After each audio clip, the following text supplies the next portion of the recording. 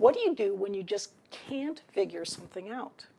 For zombies, it's pretty simple. They can just keep bashing their brains against the wall.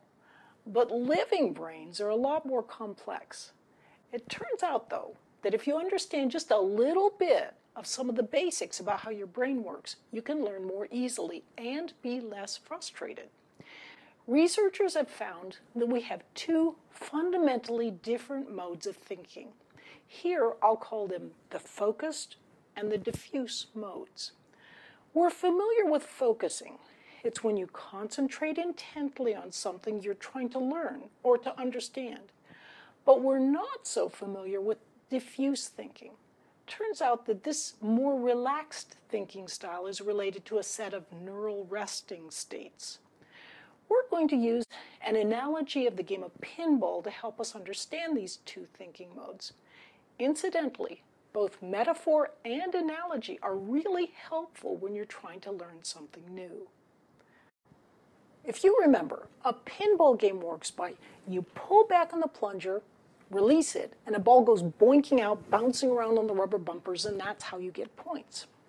So, here's your brain with the ears right here and the eyes looking upwards, and we can lay that pinball machine right down inside it. So there you go. There's the analogy for the focus mode. The blue rubber bumpers here are placed very close to one another. See the orange pattern here towards the top? It represents a familiar thought pattern, maybe involving something simple like adding some numbers, or more advanced ideas like literary criticism or calculating electromagnetic flux. You think a thought, boom, it takes off, moves smoothly along, and then as it's bouncing around on the bumpers, you're able to figure out the problem you're trying to solve or the concept you're trying to understand that's related to something you're rather familiar with. So look at how that thought moves smoothly around on the fuzzy underlying orange neural pathway. In some sense, it's as if it's traveling along a familiar, nicely paved road. But what if the problem you're working on needs new ideas or approaches, concepts you haven't thought of before? That's symbolized here by this neural pattern towards the bottom of the pinball machine area. But if you haven't thought that thought before, you don't even know how that pattern feels or where it is. So how are you going to develop that new thought in the first place? Not only do you not know where the pattern is or what the pattern looks like, but see all the rubber bumpers that are blocking your access, whatever direction you do decide to move in?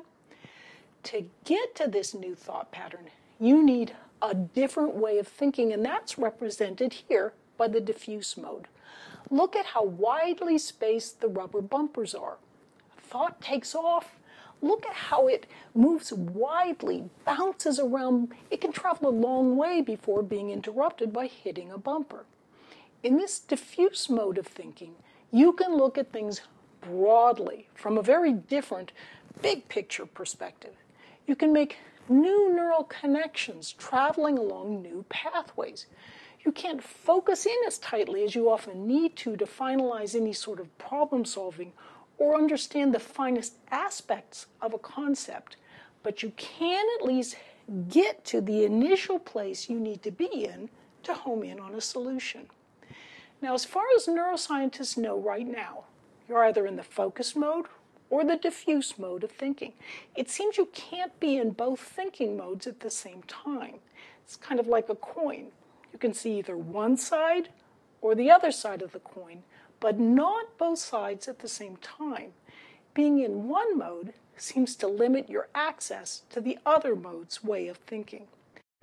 In our next video, we're going to see how some extraordinary people access their diffuse ways of thinking to do great things.